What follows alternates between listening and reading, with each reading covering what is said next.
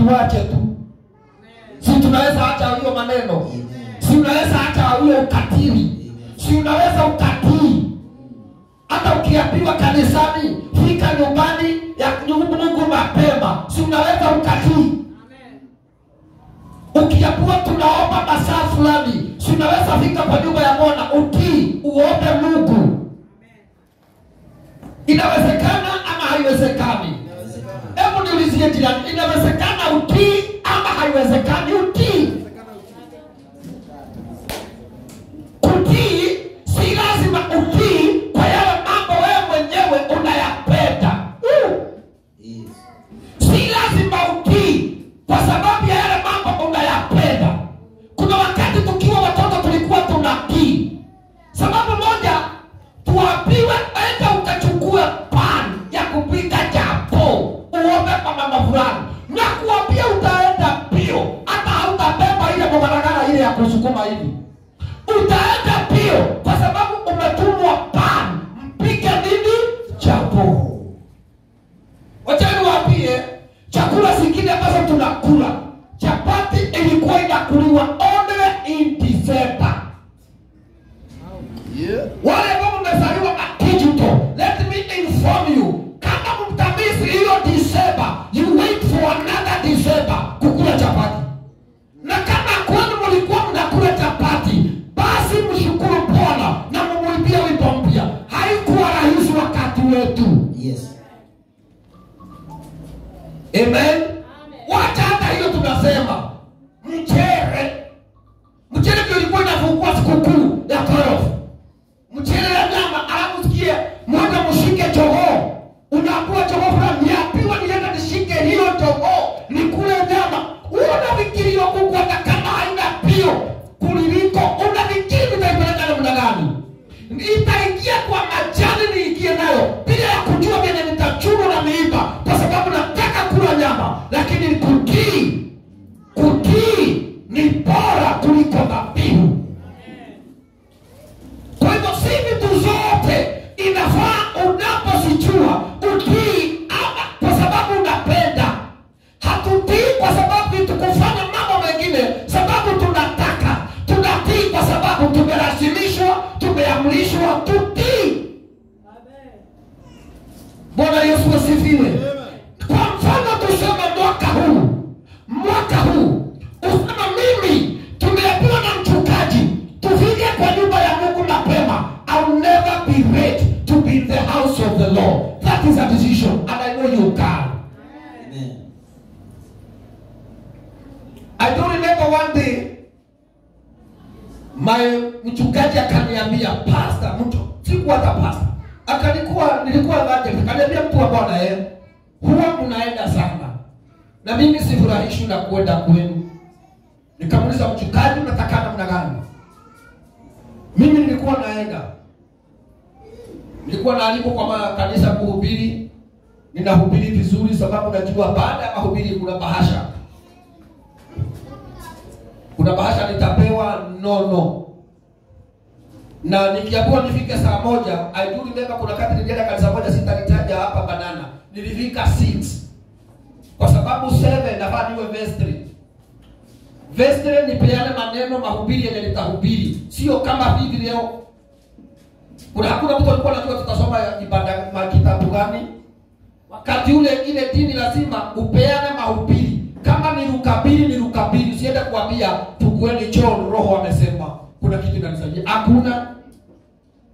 Hiyo umesema ni rukabiri na ujue kutii ni bora kuliko dhabihu. Maandiko unaipeana kule festre, kila kitu inafanywa. Na kabahasha kalikuwa kazuri mtu wa Mungu geshia. Kabahasha unakashika hivi, mahali unakashika mpaka mkono ukienda hivi, kama unaenda hivi lazima urudi hapo tena. Usikie bado kana kama kako. Ukienda hivi mkono ukirudi nyuma, ukienda hivi lazima urudi hapo tena. Usikie kama kako. Bwana Yesu asifiwe. Lakini ninakumbuka one day I happened to be mchungaji akaniambia, sipendezwi na hii kuenda. Najua wewe unaitwa, najua wewe unatumikia Mungu huko, lakini sipendezwi na hii. Nikaona sababu tu kutii ni bora kuliko dhabihu, nitafanya nini? It was 2014. Nikasema nitatii. Na wakati nilikuwa naitwa hivyo, kuna mahali tulikuwa tunaenda, hawa wanajua. Tulikuwa tunaenda na hapa Kiambu. Mahali kabahasha nikienda, haki na kuambia kilitweti. Zero. Amen. Ile noti ya white ya dofu inapangwa, inawekwa kwa bahasha. Baada ya hiyo naletewa na secretary wa kanisa na haibebu hivi kienyeji. Wewe kature tuzawadi kamefunikwa, niokopiwa ni hii, alafu niulizwe niokotewe nikiruka wapi? Unaweza kosa kwenda mahali kama hapo. Lakini kutii ni bora kuliko dhabihu. Amen. Nilipoitwa nikatii, nikasikia, nikasema basi sitakuwa nikienda, nitakudia. And the story was short. Can I tell you this? 2015 hakuna kanisa ingine nilienda hata kuhubiri. Nilikuwa naangalia simu, siwezi patikana, I'm very busy. Unaenda wapi? Niko kanisani kwetu, I'm very committed.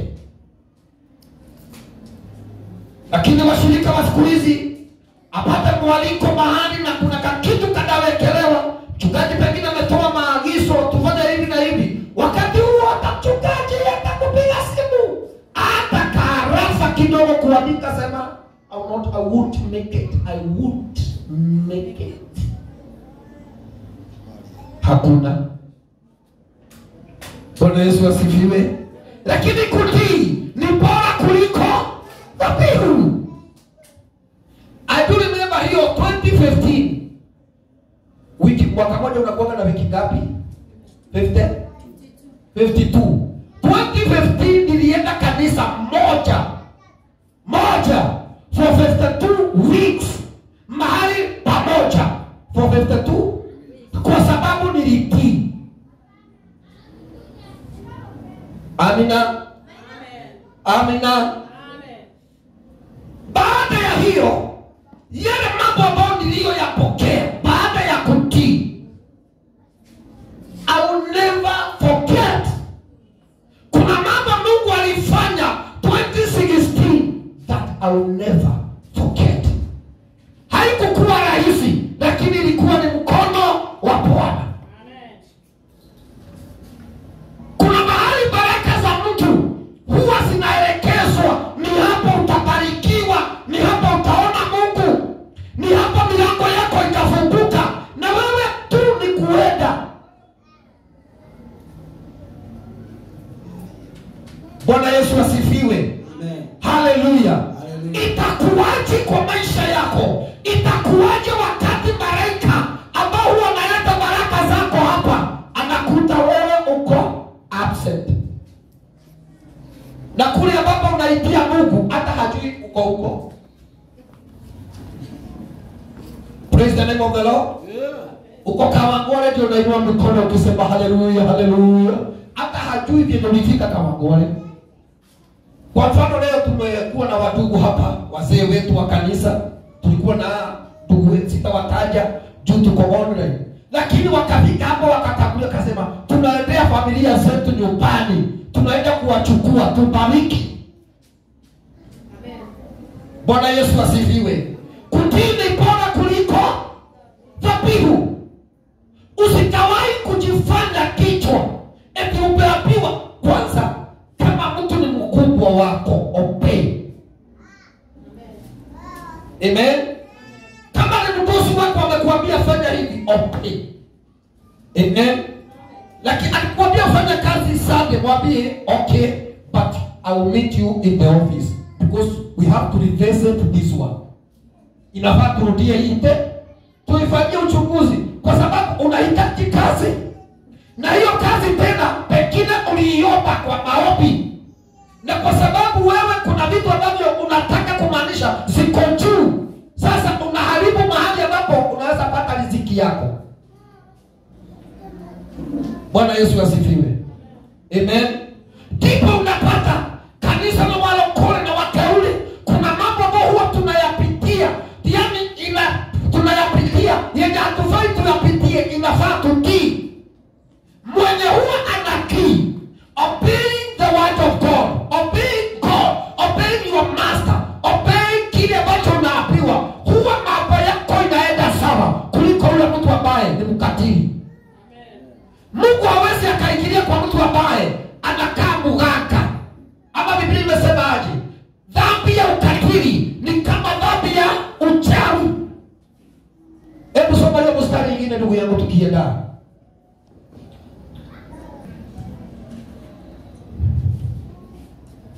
Kwa verse Samuel chapter 15. Chapter 15 verse number. Usifunge. So 23. Yes. Kwani kuasi ni kama dhambi ya uchawi. Na ukaidi ni kama ukafiri na finyango. Na kwa kuwa umelikataa neno la Bwana, yeye naye amekukataa wewe usiwe mfalme. Kwa hivyo kuna vitu ambavyo Sauli hapa anaambiwa, anajua haukuyatimiza, haukuyafanya yale ambayo tulitaka uyafanye. Kile ambacho Mungu alikuamrisha ufanye haukufanya, ulienda ukafanya zako, hiyo ni dhambi. Sauli anaambiwa na Samueli, kile ulifanya ni dhambi, kile ulifanya hakifai. Na hapo Samueli anamwelekeza na mwambia hautafanyika. Kwa hivyo Mungu tayari ashakukataa.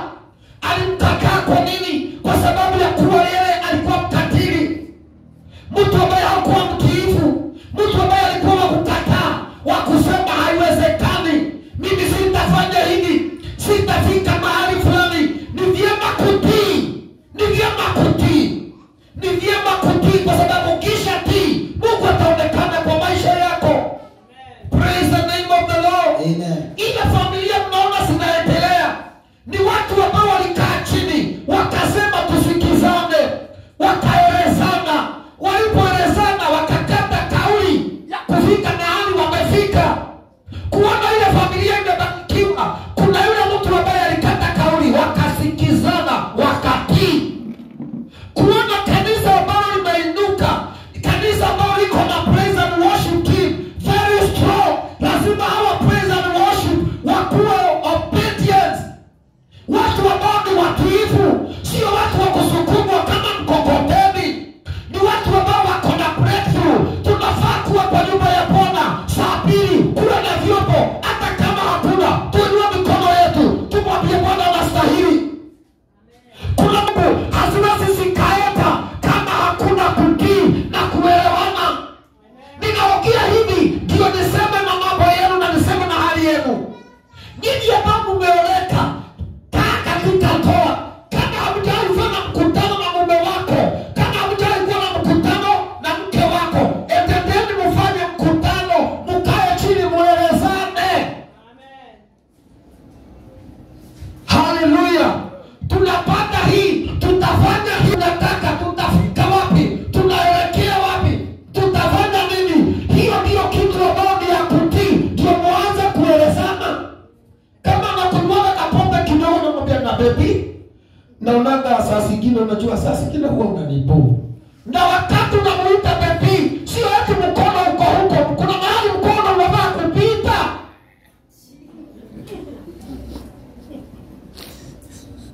Kuna kule unaweza kuwa unaweka mkono, badala ya response kuwa nzuri, usikie kama kitu kilikuwa inapita usiku umewala hapa. Kuna mahali mkono unafaa ukue, ukimuita baby, na siwache pombe mwaka huu.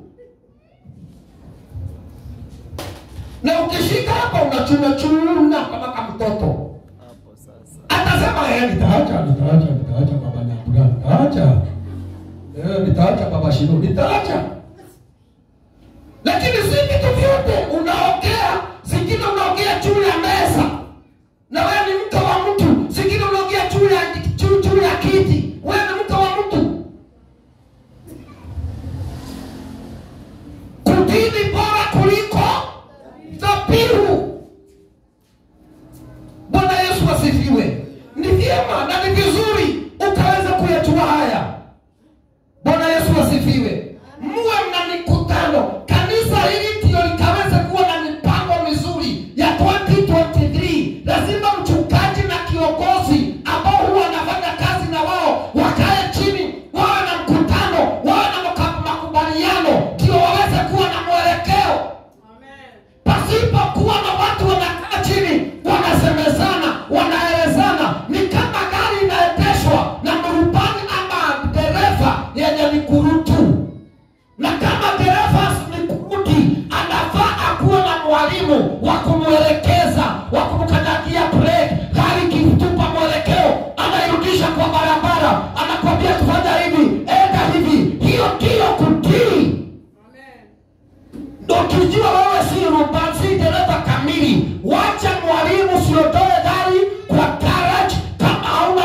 kukuambia hivi na hivi ndio inafaa kufanywa.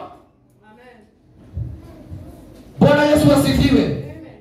Hebu ambia jirani yako tunaongea mambo ya kutii. Mwambie tunaongea mambo ya baraka. Tunaongea na tutakaa hapo sana. Bwana Yesu asifiwe. Kutii. Abraham aliambiwa ondoka, zama kwani uende kule, mimi nitakuonyesha. Na kwa imani akaondoka, akabeba kamia, akaambia mke tunaenda, tunasafiri, tunatoka huku, wakaenda. Baada ya hiyo Abraham akahesabiwa baba wa imani. Na mpaka siku ya leo huwa tunasoma Abrahamu baba wa imani. Ni kutii, alitii, akasikia sauti ya Bwana. Sio dhabihu alitoa, sio kitu alimpea Mungu, sio special offering, alitii Mungu. Kutii kuna shida sadaka na hiyo vitu ambavyo mnapeleka kwa madhabahu, it is more than that. Amen. Kuna mapepo huwa inasumbua, haisumbui kwa sababu ya kitu kingine. Ulikataa kutii, ulikataa kusikia neno la Bwana. Bwana alikuagiza, alikuambia fanya hivi, akatumia mtumishi wake, akatumia manabii wake, wewe unafanya kinyume. Bwana Yesu asifiwe. Kama vile tulifundishwa hapa asubuhi, utakuwa unaopewa huko Korogocho, kitakapofika Kaliobagi mapepo bado inakusukuma. Utakuwa ukifika nyumbani hata umechoka, umefanywa deliverance.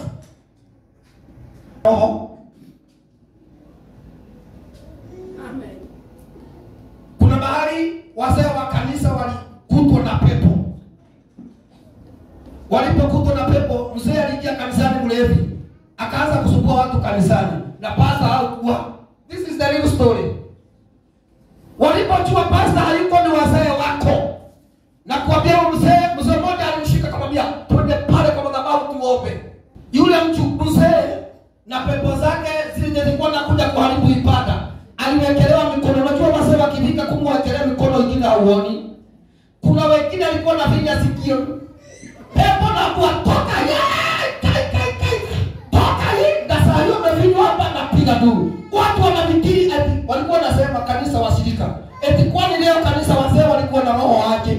Lakini mzee wakati aliachiliwa hapo, alienda kisema hata pombe imeisha. Wanasema haleluya. Na kuambia hiyo sikio mume ni vinya. Kufika kwa mlango ndio tunaona damu inatoka. Tukajua kuna kitu ambao alikuwa amevinywa ni kama prayers.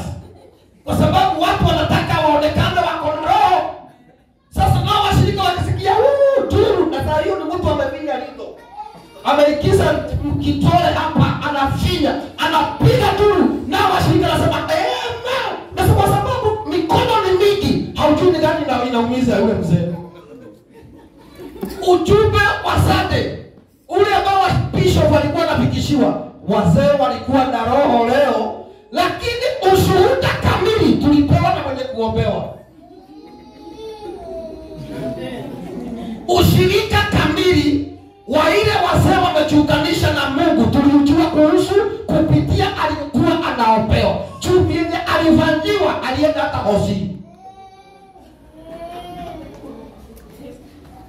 Bwana Yesu asifiwe. Haleluya. Ni nini nataka kumaanisha? Nataka kusema hivi, watu ambao wanataka kuona Mungu lazima watii. Ukitaka kuona Mungu mahali unafanya kazi, utii. Kuna mafundisho kumefundishwa hapa asubuhi, and I'm very excited and blessed. Ukishajua wewe ni mtu wa kuombea, wewe unatii Mungu, kuna vitu hauwezi ukang'ang'ana nazo. Mnanieleza? Mnanielewa Kuna vita ambavyo hauwezi kuhusika. Eti mtu aliongea mambo yako huko akiosha vyombo. Eti mama alikuwa anasema, mama fulani alikuwa anasema, muache aongee, wataongea mchana, usiku, walale. Bila niwaambie muwe wakomavu, maneno ya watu kuwasema, wapatieni barua nzuri, wawaseme vile wanajua na wawaseme vile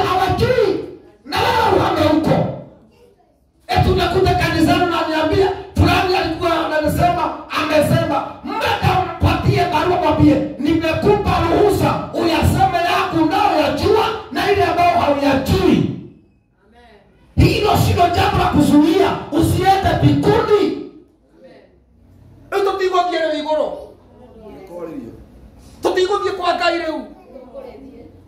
Eti kwa sababu mtu alisema ulikula ugali kilo 2, si uliweka kwa tumbo yako? Kwani ulikuwa unaweka kwa tumbo yake?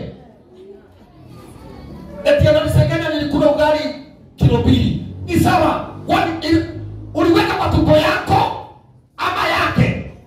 Si ni yako. Ni yako. Na sasa kile kinakufanya usiwe na amani ni nini? Enda mwambie tangaza vizuri. Kwanza hiyo ilikuwa dogo. Kuna wakati huwa nakula kilo 3 za unga. Bwana Yesu asifiwe. Yaani kwa nini nasema haya? Nasema haya kwa sababu hivi msiwe mna mambo inawasumbua ambao hayafai. Sasa wewe niulize hii swali.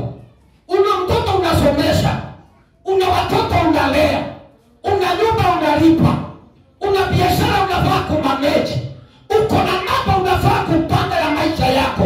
Mama ambaye anasita hapa tu akizunguka na hapa nyumba, si anakusumbua, akikusumbua, utashughulikaje na watoto wako?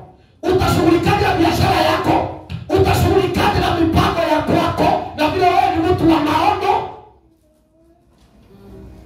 Amen. Kuna wakati Yesu aliambia mfalme mmoja, "Vie mwele pwe eo." Eteno mwapia hiyo pwe haniko hapa leo, kesho jioni na hata kesho niko hapa. Alikuwa anamaanisha nini? Kama kuna kitu inamsumbua ule mfalme, iendelee kumsumbua na akae tayari itamsumbua, kwa sababu jioni ako huko, kesho asubuhi ako huko, mambo yake yatamaanisha kesho jioni. Eteno mwapia huyo pweha. Sometimes kuna ujumbe unafaa utoe, uambie je mwele pwe. Na hapa hakuna mtu ananga pwea za kwake. Hakuna mtu ananga pwea ambazo huwa zinamonyena, zinamdhihaki, zinamdhirekia, zinamsumbua rudi nyuma. Wacha kusikia vitu ambavyo haikusaidii. Fikiria vile utaitwa na mwaki wa Igwete akupea loan ya milioni 200. I wish hiyo inakusumbua. Bwana Yesu asifiwe. Haleluya. Kutii ni bora kuliko kutoa dhabihu. Ni lazima tutii. Kuna mambo lazima kuyabadilisha. Tutii. Tukubali kutii. Tukubali kuelekezwa. Sasa tuko Januari. Watoto tumerudisha shule. Manyumba ya wenyewe tunalipa. Bilu tunalipa. Na mtu namkuta tu kile kitu kinamsumbua, kimemkiti mawazo yake. Nonsense. Please can you remove all those stupidity in your mind and set yourself free? Unajua ni heri uwe unatusumbua na vitu zingine. Kama utoleka katika binadamu itakarana makoleheka. Unajua ukiona mtu analemewa na kulipa deni alikuwa amechukua, ako sawa. Anatapika ndiye atamaliza kulipa kuliko yule anatapika hajachukua hata deni. Hawa ni watu wawili wanatapua na shida tofauti. Huyu anatapika amalize hii. Huyu naye anatapika hana chochote, hana deni. Bwana Yesu asifiwe. Na sio kila wakati mambo yetu inakuanga iko sawa hata kama tumeokoka. Yesu Kristo alipatwa wrong side. Sometimes alikuwa hata hana hata 10. Tax ikakuja. Kenya Revenue Authority. Wakuja wakasimama nje wakamwambia, "Tunataka ule mkubwa wenu halipaki kodi."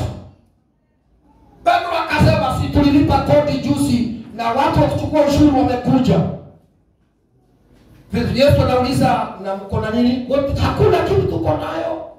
Hazina yetu inasoma sufuri. We have nothing."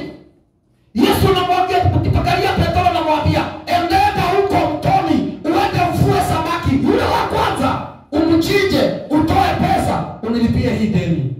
Amen. Bwana Yesu asifiwe. Amen. Kwa hivyo hata kama alipata wrong side, after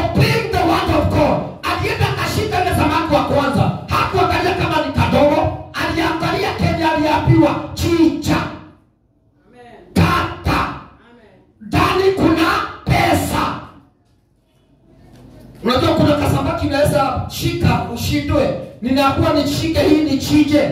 Kanakaa kanatoshana na omena. Nitakachinja kweli. Neno la Bwana likisema chinja, chinja. Obey the word of God. Ukizaa kachinja, hata kama ni milioni ulikuwa unataka, na Mungu alisema ni hapa utatoa. Na ukishatoa, watasema wewe ni mganga wa kienyeji. Wewe ni mwizi usiku, mchana ni mwokovu. There are things that Mungu anaweza akafanya according to the understanding of the human being. It is beyond. Kuna mambo Mungu anaweza fanya ina shida understanding ya watu wako. Ndocha nikueleze hivi, kama kuna mtu anakujua dunia hii, ni Mungu aliye mbinguni.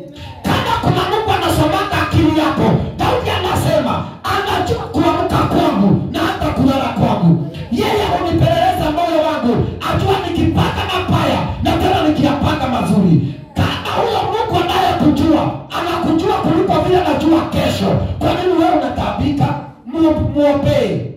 Mutii. Bwana Yesu asifiwe.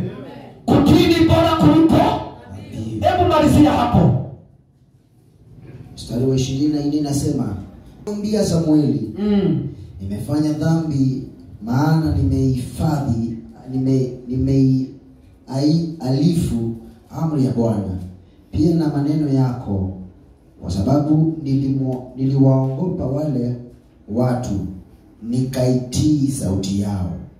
Huyu sauti ya alisikia sauti ya watu, na baada ya kusikia sauti za watu ikabidi afanye dhambi, ama akajipata amekosea Mungu. Amen. Noete na wako aliyeko kitana unaona kuhujia niye kalishi mimi kalishi mngojea sana. Haleluya.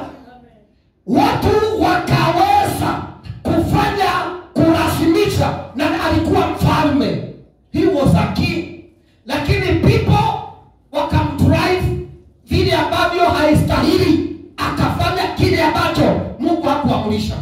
Swali yako ni hii kwenu, mtasikia watu ama tutasikia Mungu? Bwana Yesu asifiwe.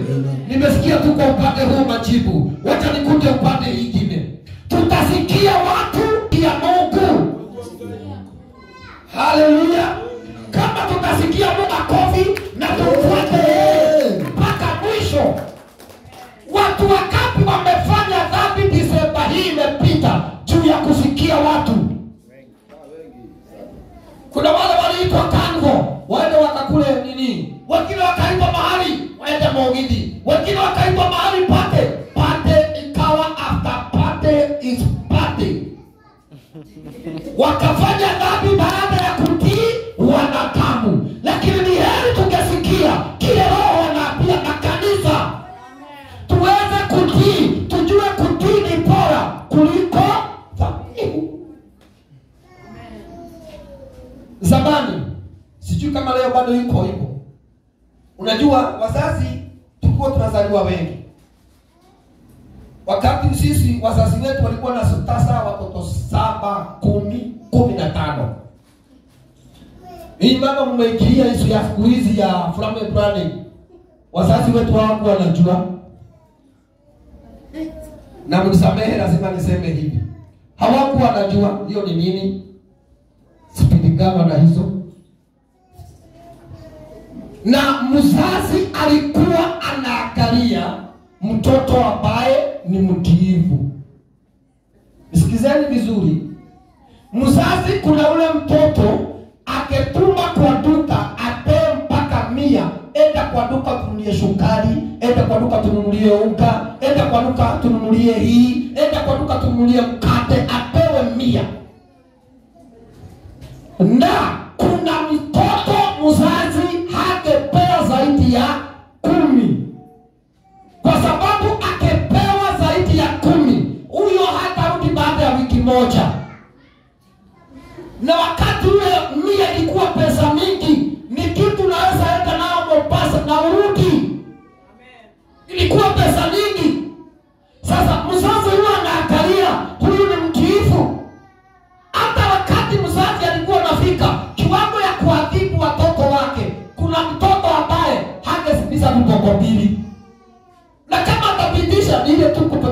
anajua huyo unatoa hura tuoleta sukari. Huyo hata kama ninachapa hajahusika na hiyo kitendo, lakini kuna mwingine anahogwa kama mbwa. Anahogwa ni kama kitu inakuva akule, sababu anajulikana ni mkatili. Nabii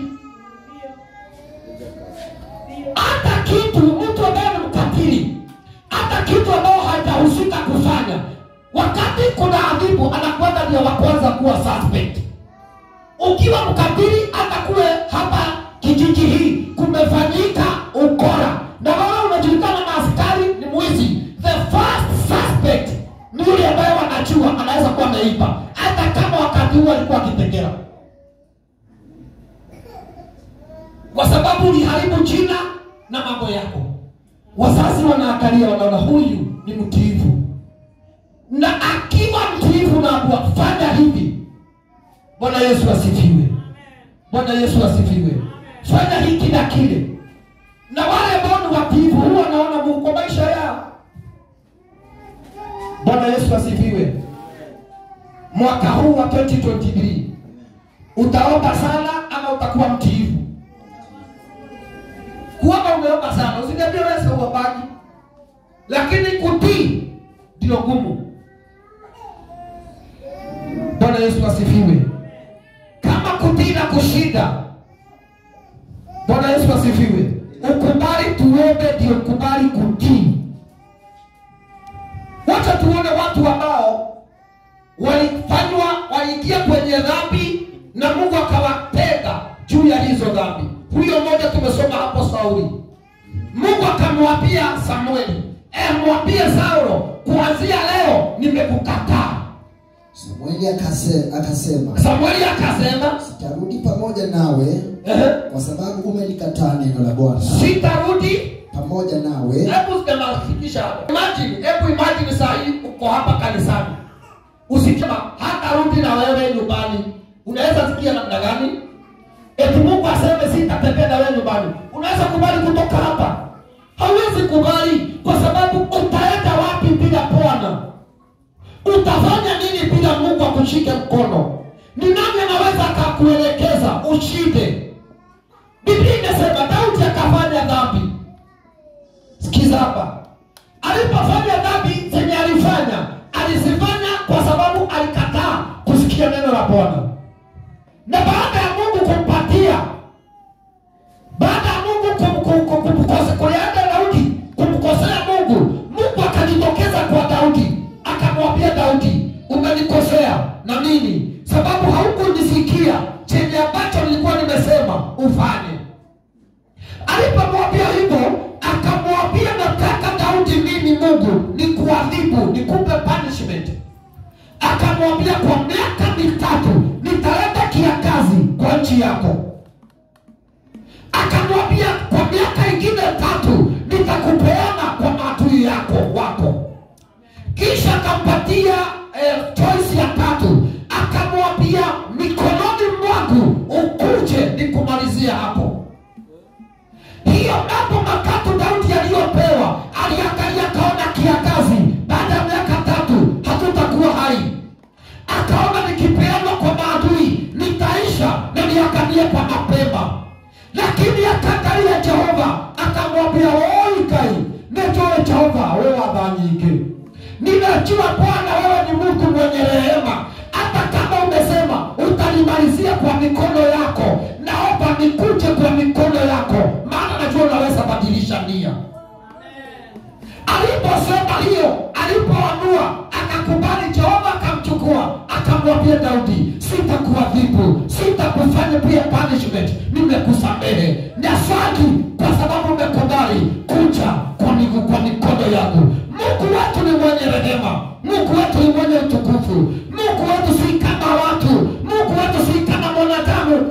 Jehova rehema zake ni za milele. Rehema zake neno linasema yuko mbali kuliko kaskazini na kusini. Haivile haiwezi patana. Hakuna mtu anaweza akapima rehema za Bwana. Kuna watu wanaweza wakasema hii dhambi hawezi samehewa, hii kitendo hawezi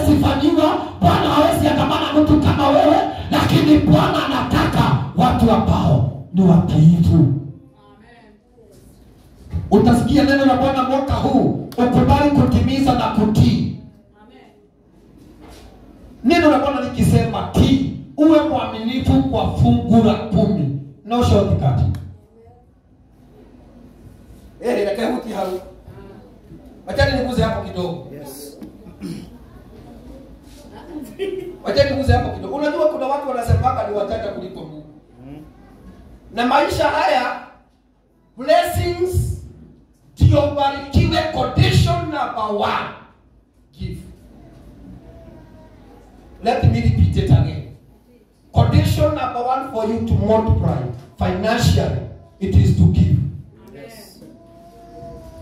Bwana Yesu asifiwe. Yes. Na kuna watu wanakuaga ni wajaja, anatatulilaga, anahesabiaga pesa mkononi mfukoni. Sio atiana. Anauliza ni kile ndio ilikuwa pale ya juu. Anashika haka ni 50. Unajua kahulika 50 kuna vile kana kuaga kamehulika, yani kamechapa hata gozi, anakafuruta, kumbe anachukua akili na hajui. Alafu kwa bahati mbaya asione ni gani amesukuma, ametoa mfuko aweke kwa kitu ya sadaka, wakati shemazi anapita aangushe kili na kuku na kili kingine hakutaka.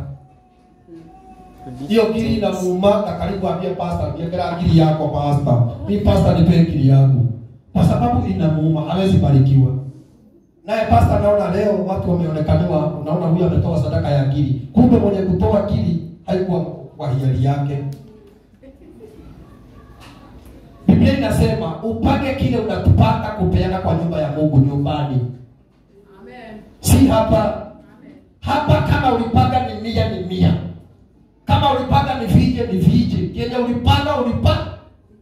Usikuje kufikiria hapa. Hapa sio kufikiria. Hapa ni kufanya. Hapa ni kitendo. Nilipanga ni hii. Nilifanya ni hii. Amen. Bwana Yesu asifiwe. Wakati watakubali kutii mwaka huu, watakubali kutii na fungu zao za 10. Inu nionyesheni na mkono. Unajua ni mwaka mpya wale mtatii kwa jipigie makofi mazuri. Sasa ndio utii. Wacha kupeleka fungu yako hapa pale huko. Ukipata Heaven Express, patiana bahasha unainua. Hawanioni hawa. Bwana asifiwe. Hapa mchungaji anakuambia toa pesa yako, hela zako, tunamaliza huu mjengo, tumalizie mambo yetu ya kuwe sawa. Unaona hiyo pesa ni mingi, unaenda, unatoroka. Kule kwa Heaven Express, ukiambiwa toa 3 unaruka juu. Karibu kanyaga kiti pastor aone na una vibrate. Sawa tu. Sawa tu. Kama imani yako iko hapo, si iko hapo. Lakini kutii ni bora kuliko dhabihu. Bwana Yesu asifiwe. Na sisemi kwamba lazima ulete hapa. Unajua kuna mtu wako hapa na kuna mchungaji mwingine mahali. Ama mtu yini najua hivyo? Mbona mtapata kama ndio fara ni? Msinione kama niko fara hivi. Kuna watu sate ni wapastane Mungu. Kuna ikifika mate, kuna kanyumba wanaikianga kanatoshana hivi 10 by 3. Kiti yenye unakalia ina nguo nayo, yani hata kukaa chini anakuambia utaona Mungu. Utaona Mungu hii kanyumba hii. Na miguu kinyosha unamkanyaga wa miguu kwake. Utatoka huko na mapepo mengine ujui. Mtu atoe politi ndio kwa macho yake, alafu akuja atoe politi ndio kwa macho yako. I'm blessed. I can bless you. Amen. Let me repeat. Vile nilivyo kama sina maneno na mambo makubwa, I am blessed. Amen. I can bless you. Amen. Hawezi ukachota maji kwa kibilika yenye haina maji. Na Yesu akasema, bilika chemichemi haiwezi kapeana maji machafu na masafi kwa wakati mmoja. Lazima kwanza aidha ipeane safi ama ipeane chafu. Bwana Yesu asifiwe. So ni nini ambacho hicho kimekuzuia obey. Tii neno la Bwana. Soma neno la Mungu ulitii. My brother George, Psalms chapter number 1. Go and read that first, then obey. Amen. Hapo ndipo tulikuwa tunapewa ya kwanza. Tunapokubali Yesu, tunaenda tukasoma. Ukenale ni mundu uria utatwanaga na utaro wale aganu ndaikaraga itindo-ini no kirakia Jehova alirumokagia uhoro wakio muthenya hiyo nilishutishwa more than 30 years ago nikiwa Sunday school, and it is there even today, sababu nilitii. Bwana Yesu asifiwe. Wale watu ambao wanakusukumanga unafanya dhambi na hautaki, mwaka huu si lazima uwe na umati wa marafiki, si lazima ujaze phone book yako watu, si lazima uwe na watu sijui unapelekana nao wapi. Mwaka huu you can even choose to walk alone, to stay alone, as long as your connection with God iko sawa. Wachana watu wengine.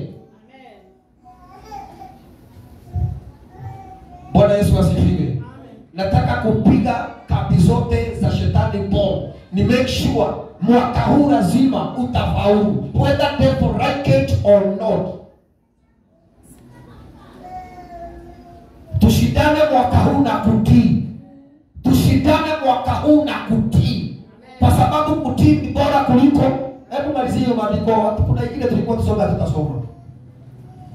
Samueli akasema sitarudi akamwambia Samueli akamwambia Saulo sitarudi pamoja na Yehoshua kawe wiki. Kwa sababu umelikataa neno la Bwana. Ni tondo kwa sababu umelikataa neno la Bwana. Bwana naye amekukataa wewe usiwe mfalme wa Israeli. Na Mungu amekukataa usiwe mfalme wa Israeli. Hebu fikiria siku moja Mungu akikukataa kwa maisha yako. Mwekanidhaini. Mko kanisani? Si kwa nini nyumbani? Oh, sorry. Bwana Yesu asifiwe. Hebu fikiria kile kinaweza tendeka 1 hour kama Mungu hayuko pamoja nawe. Mungu tu ajifiche hivi, atoe uso wako kwako, inaweza kuwaje?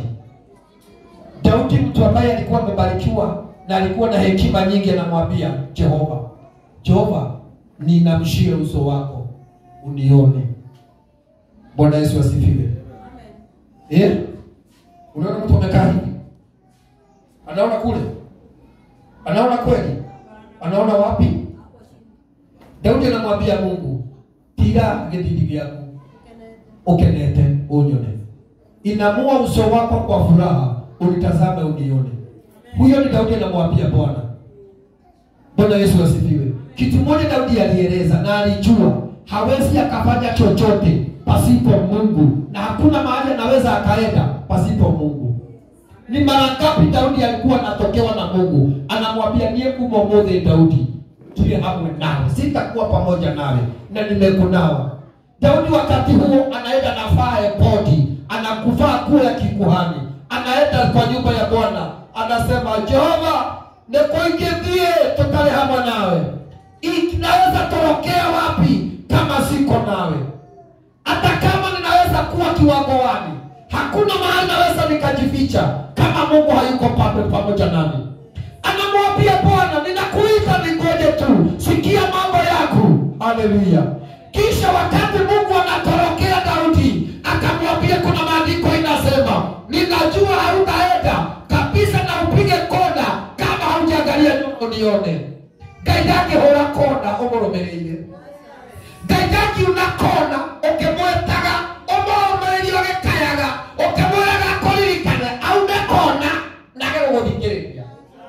Apige kona akose kuangalia nyuma. Mungu hawezi na hata wahi kujaribu. That is one of the mistake ambao Mungu hawezi kubali kuifanya.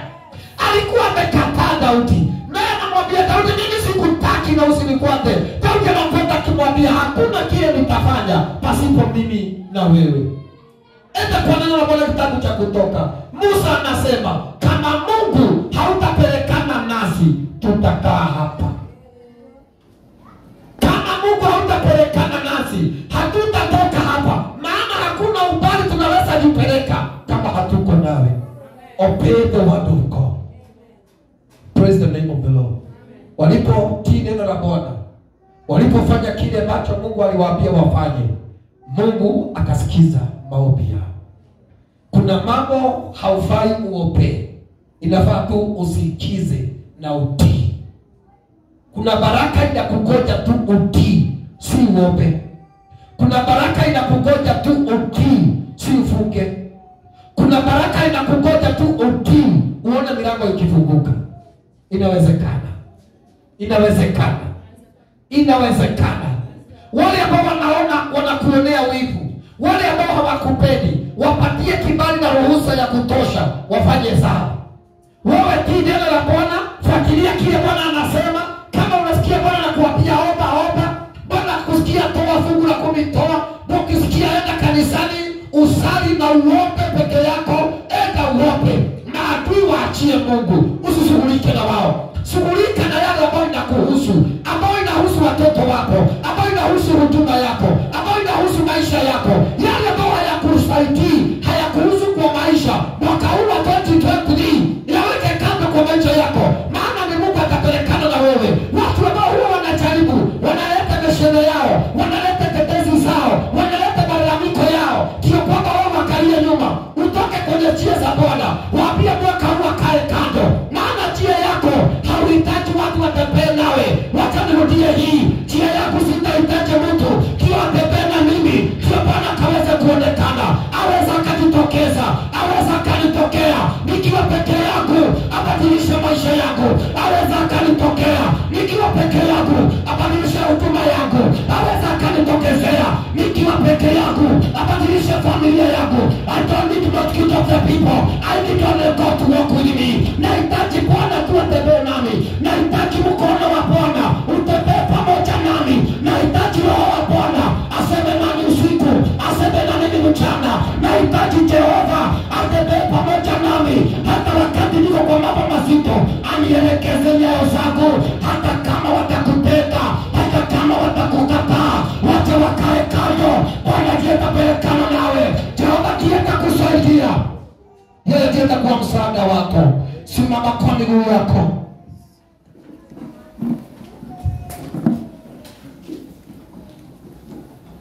Kuna kauli lazima ukate. There must be a decision ambayo lazima umeke.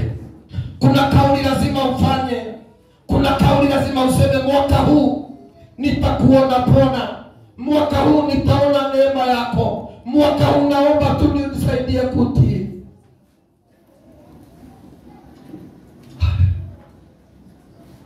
Praise and worship.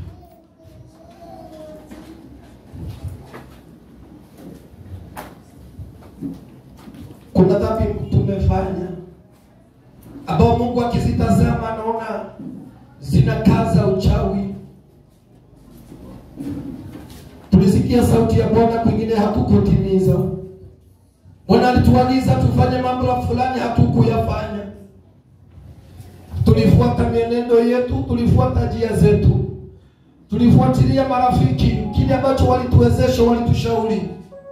Badala ya Mungu tufuate yeye ushauri wake, tulifuata mashauri ya wanadamu. Oh Bwana, tusaidie kutii, nisaidie kukutii. Jehova Mungu, nisaidie kukutii, nisaidie kutii neno lako. Nisaidie kufanya kile ambacho umeniamrisha kufanya. Nisaidie Bwana kutembea na wewe Jehova. Nisaidie Bwana kusikia sauti yako.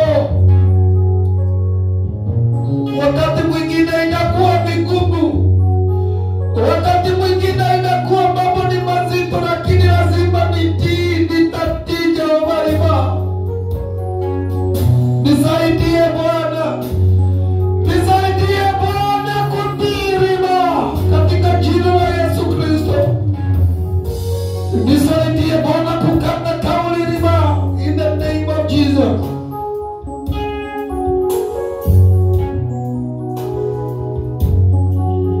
Hakuna mwingine tena kama Baba wa mbinguni, nasema hakuna mwingine